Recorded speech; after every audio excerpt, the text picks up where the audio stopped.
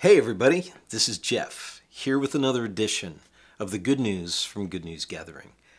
One of the greatest blessings that I've had in life was the day my grandmother, my mother's mother, moved into our home. I was 5 years old. She lived in our home all through my growing up years and beyond. She was a fixture in our home, the constant. While the rest of us went off to school or work, she was home. And I mean that in more ways than one. And what an influence. She was a student of God's Word, able to quote the entire Sermon on the Mount, Matthew chapters 5 through 7, from memory.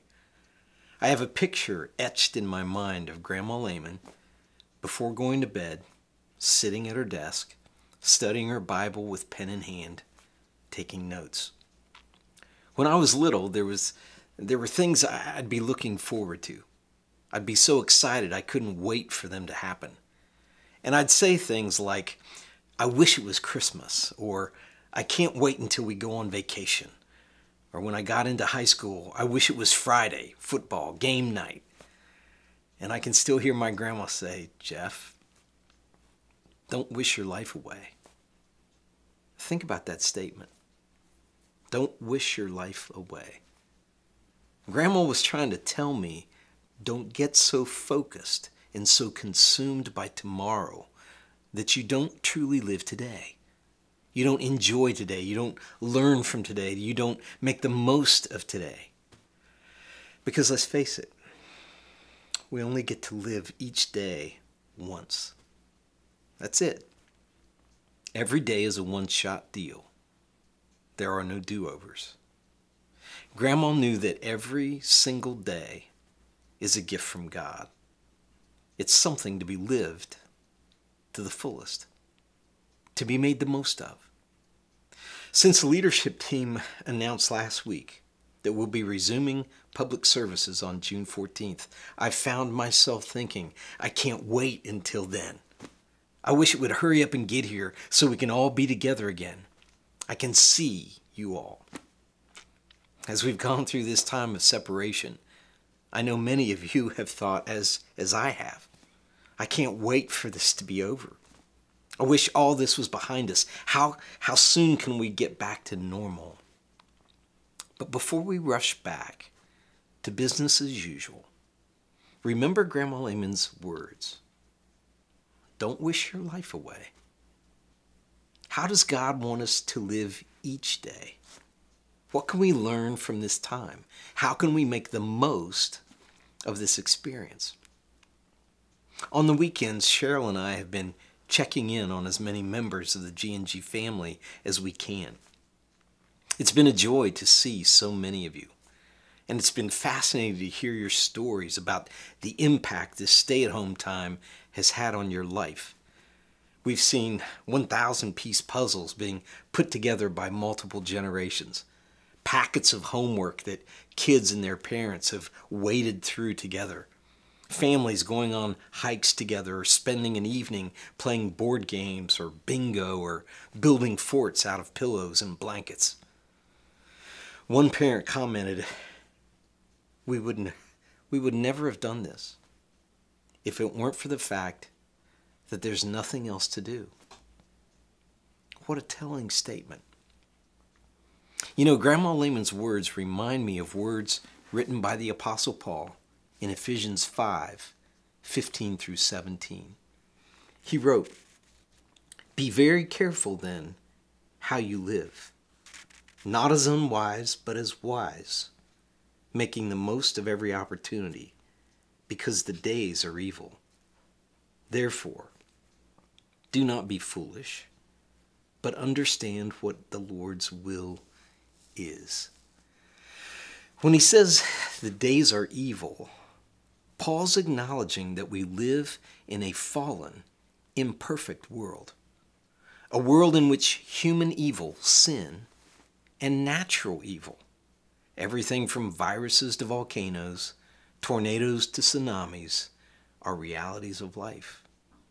But despite this, for Christians, every day is an opportunity. And Paul tells us, make the most of it. Don't waste it. handle it with care.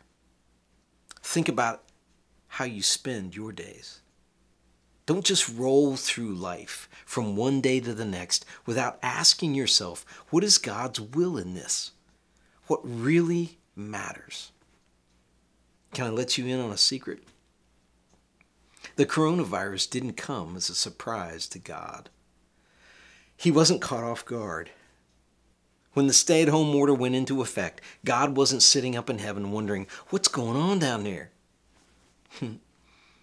Is it possible that through this time, God has been at work trying to remind us of the importance of family, our church family, and time spent together? That just maybe running in 100 different directions at once isn't indicative of success or of a life well lived. Perhaps the real question we need to be asking is, have we made the most of this opportunity? And what are the lessons we've learned that will carry on after this crisis is over? It's been exciting to me to hear how so many of you have been making the most of this opportunity. Families have been connecting. I've heard about life groups becoming more intentional about staying connected and checking up on each other. People having watch parties where they invite a small group of people into their home to watch our services or engage with our prayer time or digging deeper. People have been serving each other and others outside our church family. At the same time, while we're looking forward to getting our church family back together on June 14th, what was true in Paul's day is still true today. The days are evil. The virus is still out there, and people are still dying. And so the leadership team has chosen to be very careful. For the first 3 weeks, we will not have children's or youth programming. These will resume on July the 5th. You are welcome to bring your children, but they will remain with you throughout the service. Because we will be live streaming the service, we ask that parents with small children, as a courtesy to our online viewers, consider sitting in the atrium or the middle school viewing areas. These additional socially distanced seating areas in the atrium and Phase 1 edition will have access to the service by live stream as well. We understand that we cannot guarantee a germ-free or virus-free environment, and we understand that there are widely varying opinions regarding the risk this virus poses, the likelihood of transmission, and what protective measures should be taken. As we move toward resuming services, we will take as many sensible precautions as possible, and then let each individual and each family make their own decision about whether to attend or continue to watch our services online. Each of us is ultimately responsible for our own health. Every time we leave our homes, we assume some risk. It's imperative that each person use their best judgment based on their own age, health condition, and comfort level. As I indicated last week, we have decided to delay the reopening of our children's and youth programming until July 5th in order to gauge the impact of Ohio's reopening on the spread of the virus and to minimize the risks involving children as carriers of the disease. Communion packets and paper outlines will be available for pickup in the atrium, but clipboards and pens will not be distributed. Our hope is to reincorporate these services in the months to come.